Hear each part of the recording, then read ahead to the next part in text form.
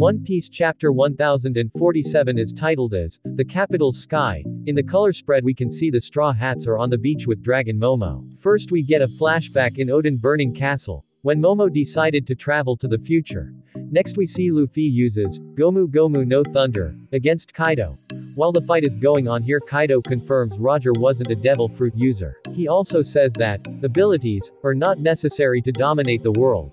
I think we can say that Shanks took his fighting style inspiration from Roger and his crew. Next we see burning Orochi loses Sea Stone Nail and transforms. I don't know for how long Orochi is going to get milk.